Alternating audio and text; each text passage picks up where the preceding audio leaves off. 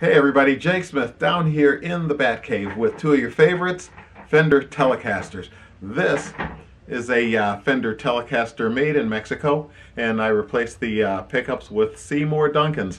The neck has a tele stack, and the bridge has a little 59er back there. Nice fingerboard, beautiful, and it has Fender locking tuners. And it is fun to play, and it's really got a nice finish.